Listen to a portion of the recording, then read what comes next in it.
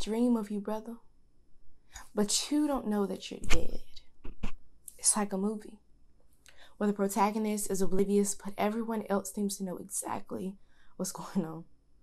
It's like life, actually. For Black men, life is a sick, twisted plot where everyone knows that you're dead or that you're gonna die except for you. It's a sick joke that no one lets you in on. The horror movie surprise with spoiler alerts for everyone except for you. Such naivete.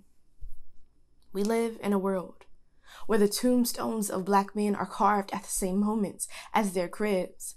Death cradles them from the time that they are born to the time that they return to the earth. Ashes to ashes, dust to dust, they all fall victim to the barrel of the gun. The afterlife calls out to them even in nursery rhymes. Instead of being held by Mama the Grim Reaper, rocks them to sleep and whispers, "I'll wait for you. You're worth waiting for." But not too long. So a pacifier becomes a bullet, a rattle is a gun, a crib is a jail, colic is a gunshot wound. I am so angry that my brother never even saw it coming. Or maybe he did and stared death dead in his face and dared to live anyway until somebody had enough. Such a cruel act that God would have you whisper your eulogy to me one night in drunken conversation, knowing that I'd be the one planning your funeral in the next.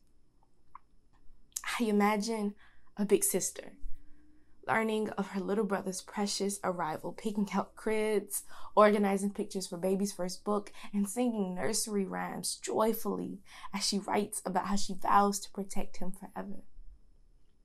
Instead, my reality is being jolted awake in the dead of night, learning of my dearly beloved big brother's departure, picking out caskets, organizing pictures for an obituary, and writing a eulogy, trying to drown out those haunting gospel songs that played in the distance as the sun rose that Sunday morning. We mourned your sunset. My heart hurts knowing it is entirely too late to tell you I would have saved you.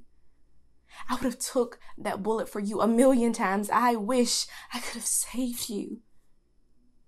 I live with burdens that I am so very glad that you were too carefree to carry, but I still live with those burdens because it is all of you that I have left. You remind me that we all die.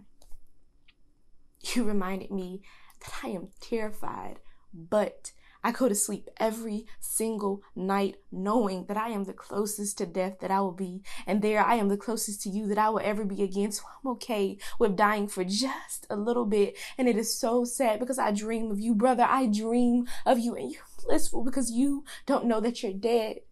You don't know that your end is coming sooner than we could have ever wanted. Brother, you are dead, and it weighs so heavy on my chest that God slows my heart rate at night and opens heaven's gates to grant me visitation to see you breathe. Brother, you are dead.